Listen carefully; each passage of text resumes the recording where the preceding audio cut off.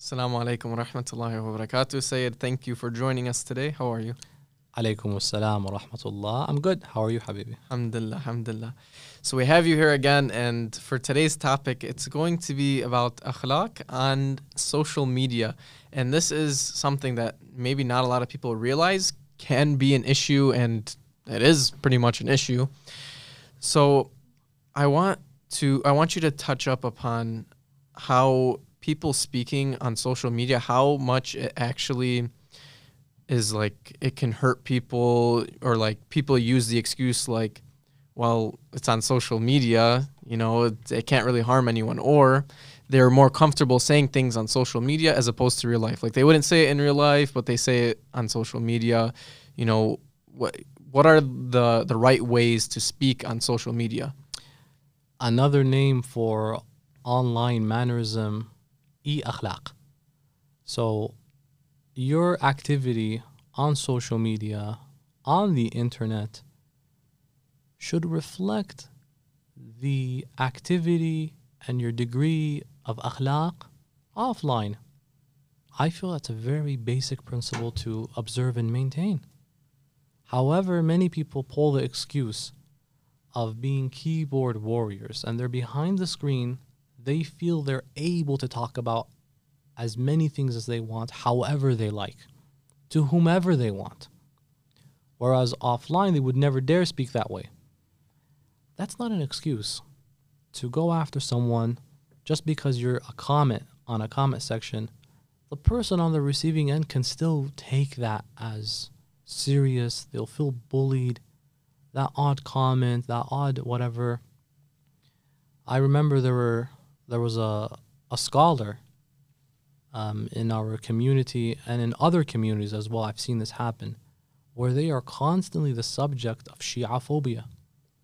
You find people constantly laughing at them. They'll take scenes, they'll take clips, and they'll just ridicule them, bully them. But you know what? They'll never dare say that in person. Why? Because online, somehow their muscles, subhanAllah, came out. Somehow they became stronger. Well, that's a coward thing to do. Because if you manage to garner your strength by being more private and incognito, truly at your core and at your origin, you are a weak human being. And we should also keep that in mind, because our interaction online has major ramifications in ways we don't perceive. Online bullying is a big deal. There were documentaries, I've seen a few of them on Netflix, that talk about the dangers of online bullying. Circulating photos of a person in an unflattering manner, or their insecurities are being highlighted. They look laughable. We can make memes about them. We can troll that. And it is pure comedy, but not at the expense of another person's dignity.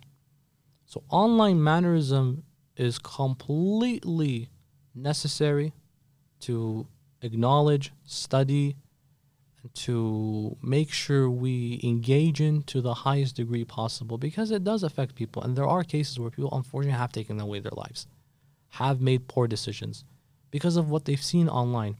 Now, that doesn't mean we think ourselves as constantly punching bags. If we see a word, you should also muster up some strength at the same time, because the online world is a frontier of various people who hate you, who love you, who want to make fun of you. Don't take a comment as doctrine. They said that about me. Maybe that's true. No, it's not. Who cares? Move on. It's literally probably a 12-year-old, subhanAllah, living somewhere far away, and they're very mean. It's okay. You got this. You can handle this. It's just a poor comment. At the same time, don't make yourself susceptible to having people state their negative opinions on you by just feeding their material, feeding them with material, rather. So, for example, I know people, they share their social life all the time online. They share how much money they have without even saying it. Just a picture. Money, watches, the car, the this, the that. Listen, none of that is haram. Not saying anything is haram, but you're putting yourself in a situation where you got eyes out there that are envious. Yeah. How often you travel, You can share photos. Do it. It's fun. Share it with your friends and family. It's not a problem. But if you do this a lot, don't be too surprised that there are going to be envious eyes. The hasid is going to be, dang, they travel a lot. They have a lot of that. Amir al-Mu'mineen, Imam Ali ibn Abi Talib says, Ustar thalath, conceal 3 things. Madhabak, your school of thought. Why?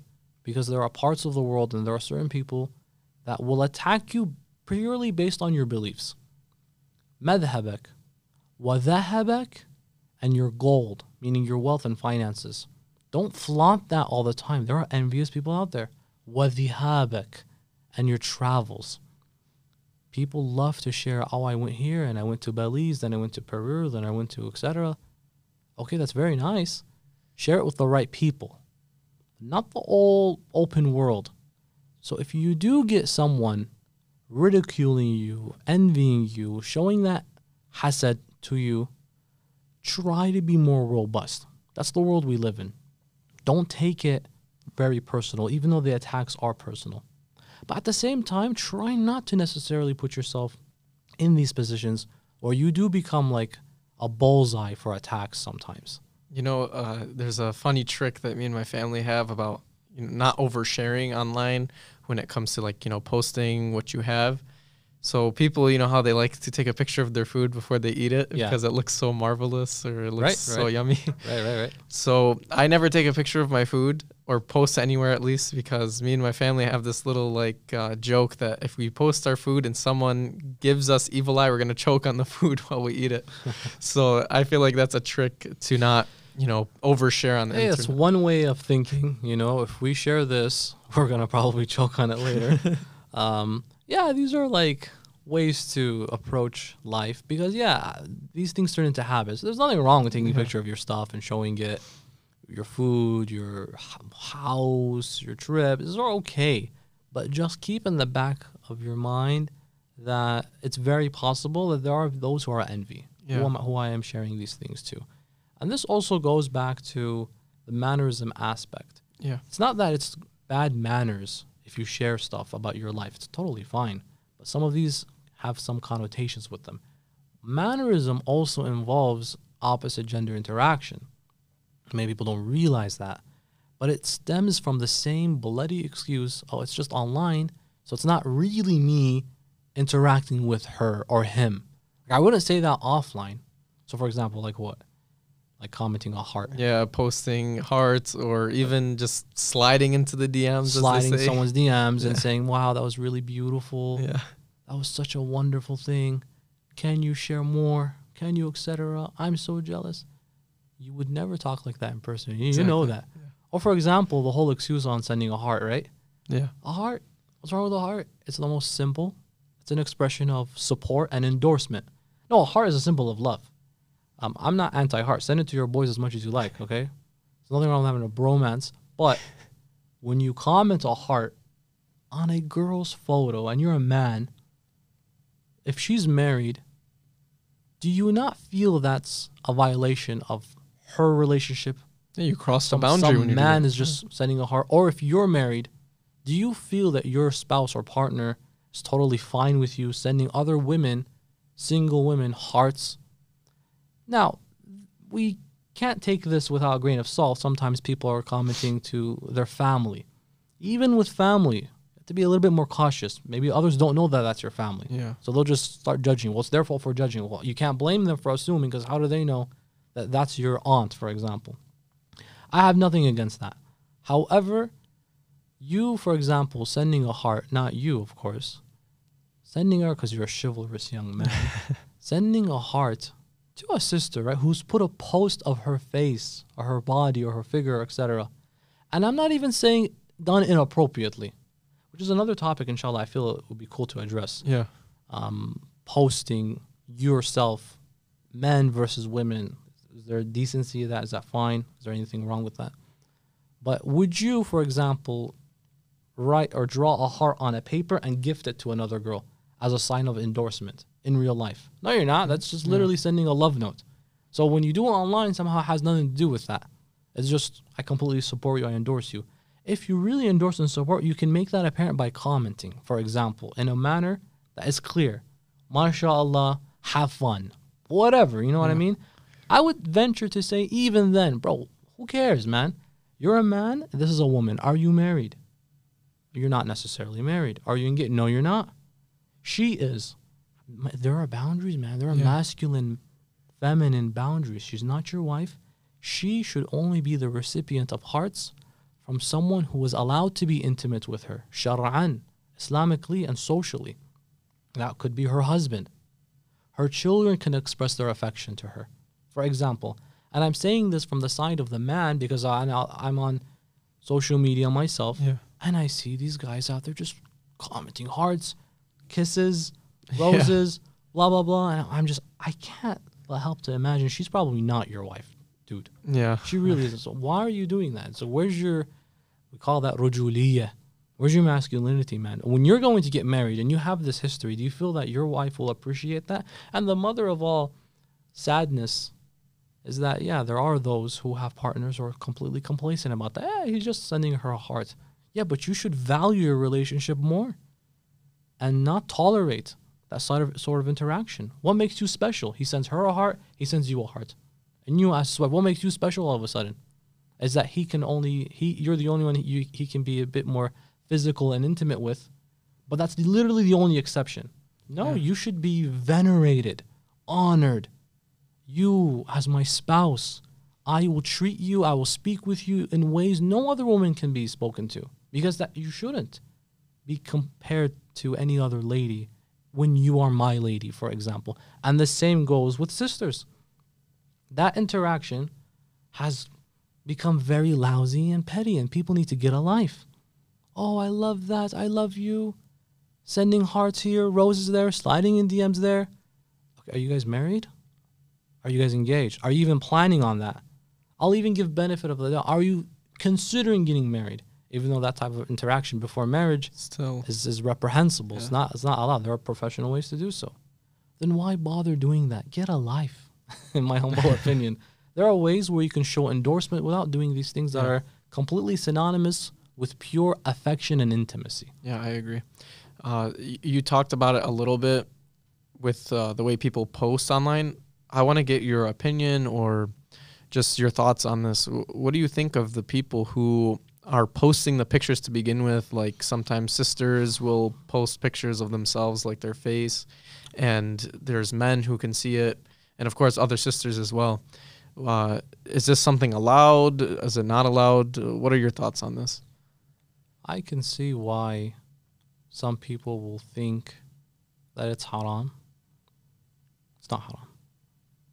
It's not haram for a sister to upload a photo of herself online. It's not forbidden. It's not impermissible. In a lot of cases, it's not even discouraged or makruh. If we're speaking about a professional, modest, formal sister who can even be a source of inspiration for other young sisters, who can be, and we're not saying she has to be, but what if she is an inspirational speaker, a motivational speaker? And if that's the nature of your career, then you kind of technically have to be in the public scene. Is she doing something haram? No, she's not.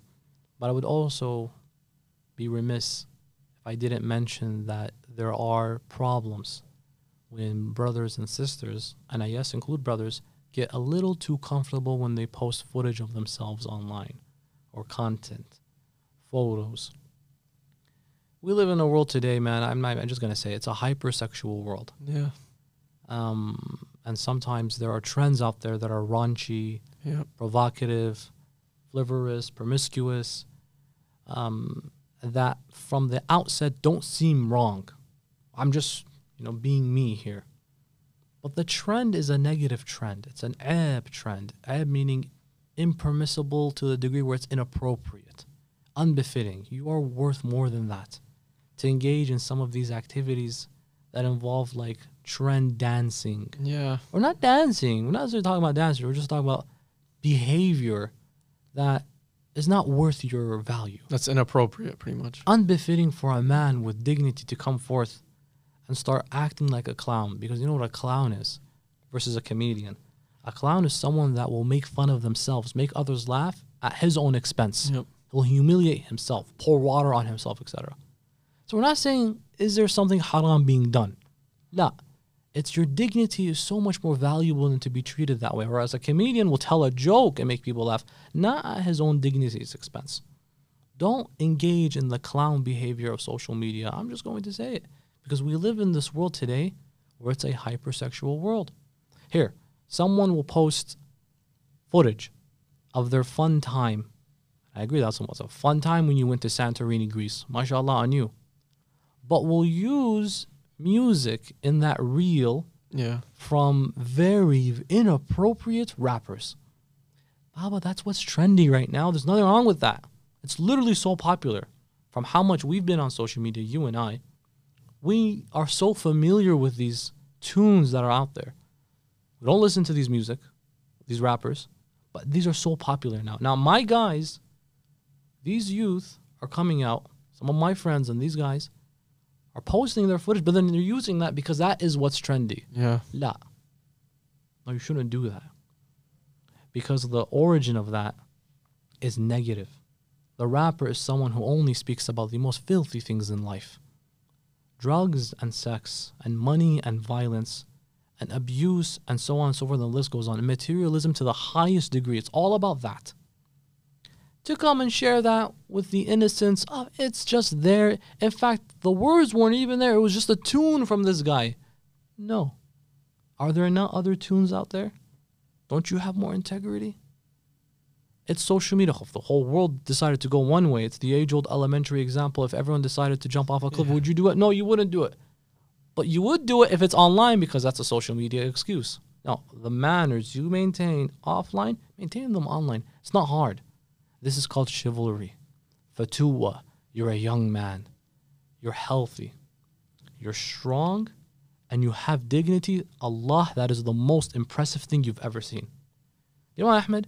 Because young men have every excuse. Young men and women. Young men and women have every excuse to not be practicing or spiritual or maintain morals or principles. Why would they? They're young. They're energetic. They have their life ahead of them. It's the whole thinking of, oh, later I'll go to Hajj. Well, guess what, buddy? Now there's a lottery system for Hajj. What happened when you could have and now you can't? That's a bad mentality. Do you see? You see the reality? It's very bad, Later I'll do this. When I go to Hajj, I'll put on a hijab. Put on a hijab, you're trying to say, I will become more modest and decent and honor my figure by not allowing every Tom, Dick, and Harry to stare at it, except those who deserve so from my intimate family. When I go to Hajj, well, guess what happened to Hajj now, pal? Now we can't go unless you get a lottery of all things. How ironic, right? Young chivalrous people, Allah highlights how much He loves them so much. They have every excuse going for them. Not in the last moment of death does a person become a mu'min. Because it was also Fir'aun who said, Al-an amantu bi Rabbi Musa wa Harun. As the waves are crashing into him, the Red Sea is taking him in and he's drowning. Allah was like, take that iman back to where it came from. You're saying that now? You had Musa preach to you day and night. Miracles he showed you. And you're an old man and you're being collapsed under the Red Sea. And now you say, Al-an, la la, there's no more Al-an. You're not a mu'min. You died a kafir even though you made the shahada clear. Allah looks at the opposite in the Quran. And in Surah Al-Kahf, the 7 sleepers. These guys are young. Hadith mentioned they're strong. They're handsome. They can get any girl they want. They have all the money at their disposal if they want to. They can work. What's wrong with them? They have a dog. They're running away from an abusive society because they want to maintain their faith with Allah subhanahu wa ta'ala and not worship deities made by man. So they're persecuted and then they run away and Allah opens for them doors they thought could never be opened. They slept for 300 years. After that happened, God in the Quran said something so remarkable. And this can apply to all of us today. It definitely does, inshallah. Allah says, إِنَّهُمْ فِتْيَةٌ آمَنُوا بِرَبِّهِمْ وَزِدْنَاهُمْ هُدَى. They were fitya, from the word fatuwa, fata. They were young, chivalrous, strong men who had everything going for them. Yet they still believed in their Lord. آمنوا بربهم. So what did we do? فزدناهم هدى. We gave them ziyada of hidayah. We gave them extra guidance. You already are guided because you آمنت بربك. آمنت بربك rather. I'm going to give you extra. Why? Because you have every excuse not to. So I'm going to give you extra guidance. Notice the word. إنهم فتية. From futuwa, chivalry. And the singular is feta. What statement do we recall with that word later on?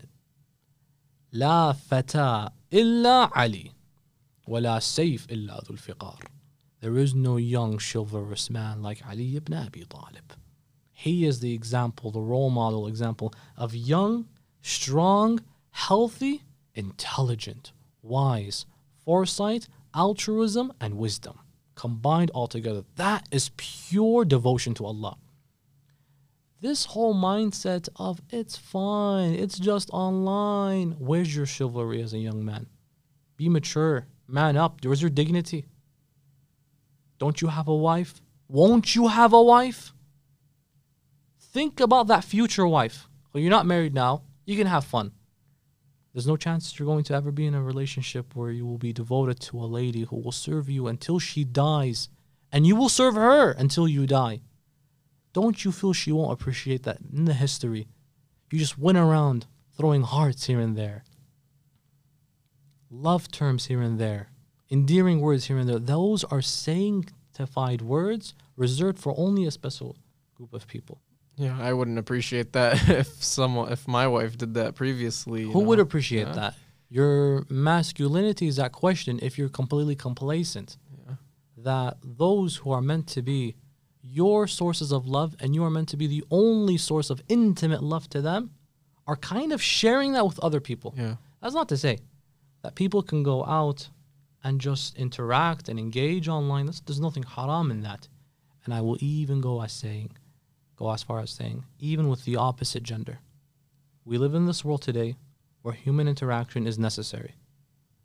Acknowledging others is fine. In fact, important, even if it's the opposite gender, but done professionally. Is it so hard to do things professionally? Why is it so hard to be formal, professional, maintain your dignity? Someone asked you a question, respond back. Don't end it with XXO, heart, rose. There's no need for that. I know people want to eventually garner a relationship, right? Yeah. So they're like, but I kind of need to go through this phase. Is that justified? Now we're talking. This is a point, a discussion that is healthy to have with someone who's in that process, in that situation. There's a great deal of benefit with social media interaction. One of them is that if you don't know anyone in your community, you can eventually meet that person who can be your potential prospect online. But there are still ways to maintain communication with them without being very intimate at the beginning.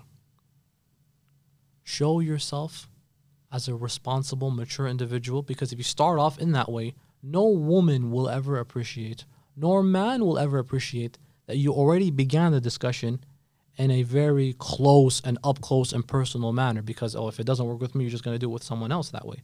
Or that hints that you've done it already with somebody else and you're just always open to showing that you're interested in marriage. Be reasonable and smart in that approach. There are ways to approach people online without jeopardizing your own dignity, which is basically the summary of what I am trying to stress and highlight right now.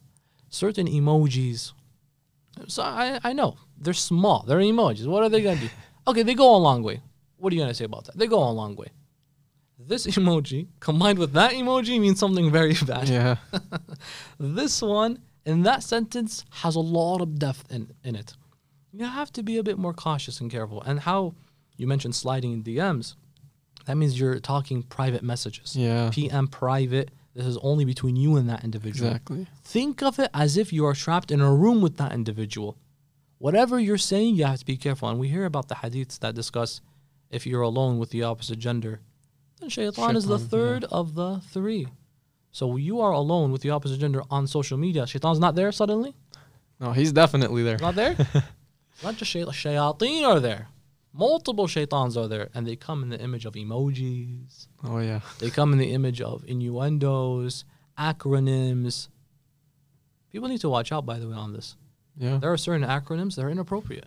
Yeah, and people use them every day as if... It's like some people are like, come on. You're going to even make that haram? Yeah. I mean... It's a bad term to use under normal circumstances. Exactly. Somehow they're halal when they're used in acronym formats. And if that's the best way you can express your thoughts, then you have no communication skills. You have no communication skills. If you have to express... We're not saying acronyms are haram, by the way. La. We're saying acronyms from sentences that are typically extremely haram sentences. Yeah. Inappropriate sentences. Vulgar words. Stuff that brings filth to the tongue and mouth.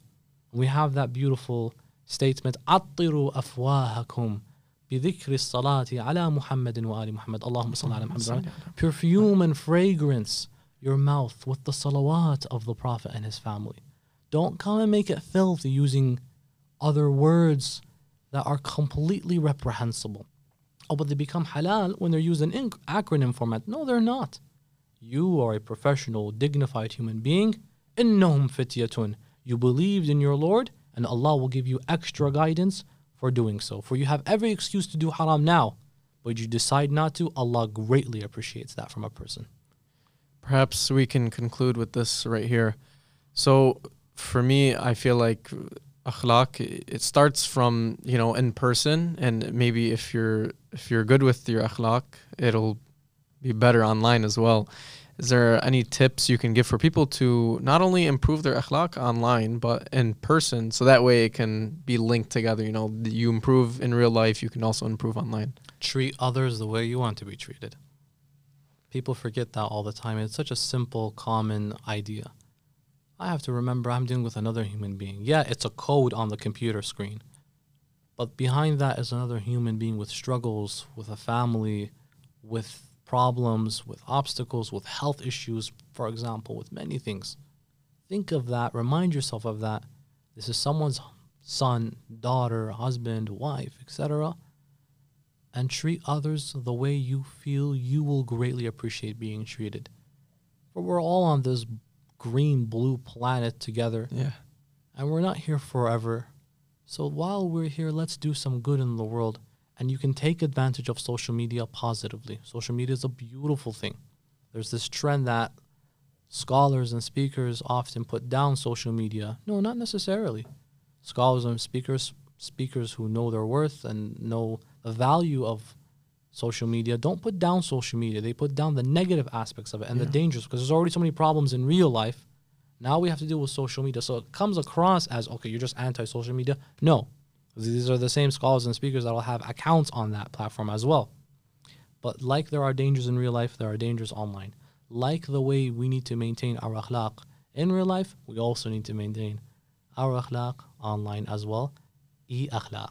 Ahsant. Thank you so much, Sayyid, again for your time and for all the valuable information that you have given us. And inshallah, we can learn and improve our akhlaq. Make sure to like and comment and share my latest posts, by the way. Inshallah. Habibi. Thank you so much. Assalamu alaikum. Alaikum assalam wa rahmatullahi wa barakatuh.